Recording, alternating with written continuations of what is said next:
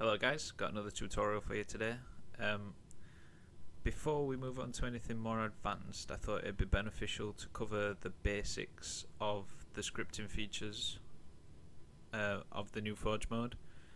I just want to make sure that everybody understands how they all work just before we do anything too advanced. So we'll start with switches, move on to timers, then go to triggers. Switches really straightforward, as you would expect. Sort of, you press one and something happens. You press the other one, something else happens.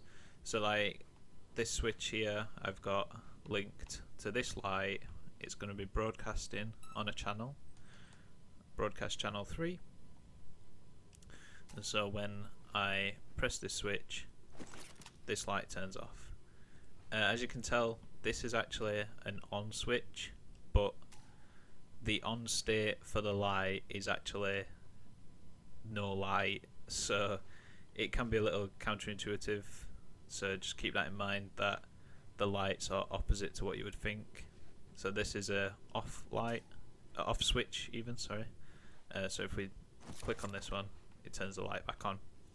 Straightforward. So again, just broadcasting on channel 3, and then we've got this light is listening on channel 3. As you can see in the light, it's actually, you have to set the broadcast channel, not the power channel. Originally I thought power channel meant it would give power to the light, but what it's actually doing is, as you can read in the bottom, gadgets with features such as animations listen to this channel, and the light is considered to be an animation, so we have to use the broadcast channel, not the power channel.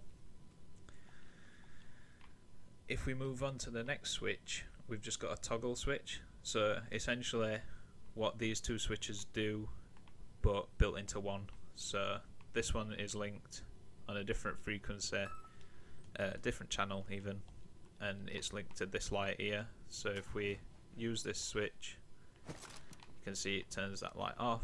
If we use the same switch again, you have to leave it a little bit, I think. There you go, and it comes back on. That's one thing to realize when using the toggle switch. I think there's a little sort of cooldown period, so just be aware that when you're testing, it might not always work straight away. It doesn't mean that you've done it wrong, it's just that you might have to wait a little bit just for the cooldown to reset. It's not very long, so I don't think it'd be something that you'd run into far too often. So that's the basics of switches. Really straightforward, like I said. They basically work as you would expect. Moving on to timers though, these are a little bit more complex.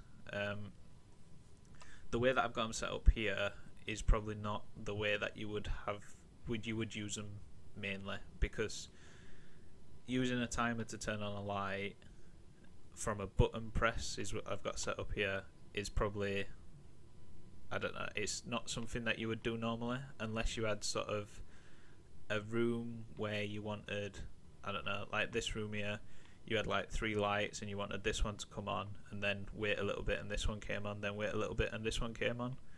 That's the only reason I would see a timer being useful for that. So either way, what I've got here is a switch that I'm going to press, which will trigger this timer to start running, and then when this timer finishes, it will send a message to this light.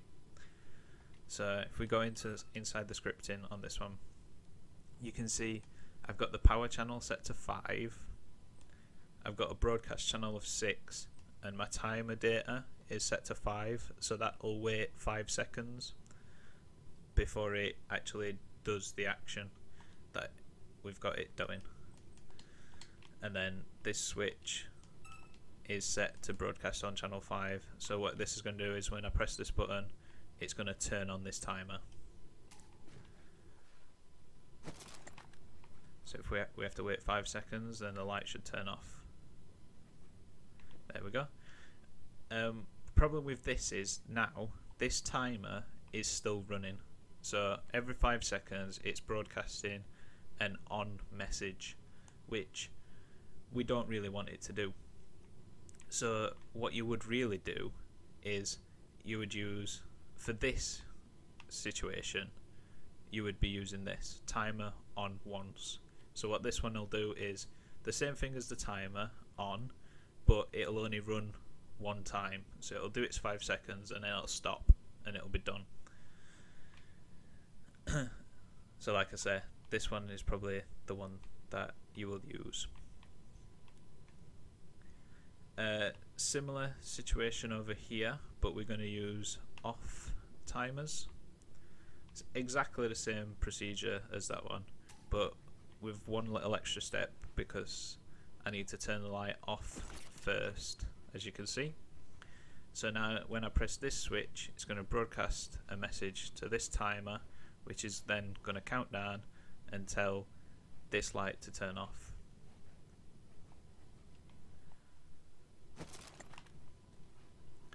Which I think is about 5 or 6 seconds again, and then the light should come back on. There we are. So again, this is a fairly straightforward way of using the timers, but you can get a lot more complex with them, which I think timers is going to be one of the main things I focus on using, and the switches even, and the triggers will be just ways to manipulate the timers. We have got, again as well, the same as the on, this timer is still running, so it's constantly broadcasting on that channel to say off every 5 or 6 seconds, whatever it's set to. So again, there is a timer off once that would be better to use in this situation. And then the last timer we've got here is a toggle. So again, similar to the switch toggle, this will work both ways, so it'll send an on and an off. It'll send a message over the channel to an item, and it'll say, whatever you are now, change to the opposite. So again, this light is on right now. We've got a switch here linked up to this timer. What you'll also notice is, as well, this timer, because it's the same as the others where I said it carries on going, this one will actually do that. It'll make the light come on and off every 5 or 6 seconds, whatever I've got it set to. Let's have a check. 5 seconds. So every 5 seconds we've got a light coming on, and then 5 seconds later it'll turn off. And again, you have a toggle once available to you, which is, I believe, the one I used in the timed walkways tutorial. I think it could have been one of the other ones, but I think it was the toggle. So that's timers. That's timers altogether. Like I said, I want to get a bit more in depth with timers. I've got some ideas for some tutorials for some different features and things, so look forward to seeing more of them. Here we have triggers. Oops. So we've got all the different types of triggers up and down here. This is a simple sort of door. It's the garage door. It's from what was Zanzibar. Not sure what they've renamed it to. So we got on, enter, on here, and then we've got an on, enter, off. So basically what happens here is, if I enter this circle, it's going to broadcast a message to this door, because they're on the same channel, and it's going to tell it to go on, which the on message for this door opens it. And then if we get that one, so you can see the circle again, and if we enter this one, it's set to the same channel for this door, and it will close the door again. So quite simple. Then over here, as with all of them, we've got a toggle version, so basically consolidating the two together. So again, same door, it's linked together, we just enter and it opens, and then when it's fully opened we can enter again and it will close. So if we jump back in, it'll send the other message to tell it to close. This would be really good for if you wanted them either side of the door, so you could have a box here, a trigger here even, and a trigger on the other side, so that when you approach the door it will open, and then when you get to the other side you can go through the thing again and it'll close behind you. Moving on, we've got another trigger here. This is on exit on and on exit off. These work the same way as the on enters, but as the name may tell, it it triggers the item, the message when you leave the area. So as you can see, we're in the area, nothing's happening. Leave the area, it sends the message. And we'll highlight this one just so that we can get the circle up so you can see. And then again, we're in the area, nothing seems to be happening, but if we leave the area it'll play the animation. What I could see this one being used for is, say, if you wanted something a little bit further back. So like, say if we had the trigger around this area and we walked through the doorway, by the time we got to the door here it would probably be open.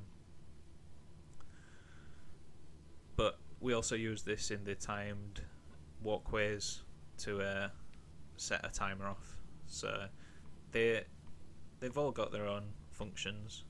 And then again, we've got a toggle, so let's just show you the toggle.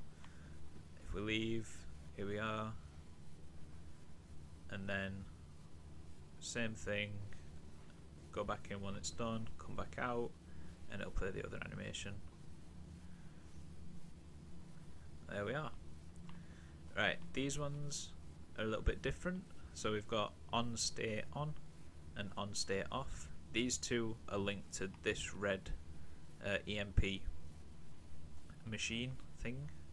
So basically what this is going to do is, while we're in the area, it will play the animation, or it'll do the timer or whatever we have it linked to. So if you can see in here, it says we're in there, so what it's going to do is play through the animation, and then when we leave the area it's going to stay in that state, but until we go into the on state off. So once we stand in the off, it's going to send the other message to say turn off, which that's the state of it turning off for this one.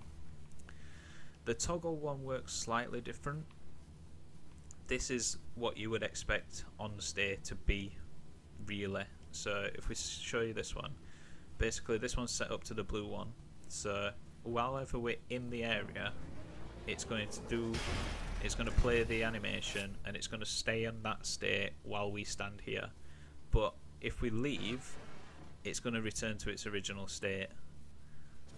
So I could see this being useful for something like attack and defend, maybe, where say you're inside your base, you've got one of these areas down, and maybe link it up to a door so that whilever you're in your base the door remains closed, but say the enemies throw a grenade in and it kills you, you're no longer in the area, so it opens the door for them to come in. Or maybe like so that they can get a vehicle inside instead of just people, things like that. And then this is our last one, and this is a trigger on destroyed. So basically we'll shoot this yellow area and it's linked to this light. So if we just change to as needler, shoot the area, and you can see once the light on this thing's gone off, it's been destroyed as they call it, it turns the light off. It's probably the most simple one.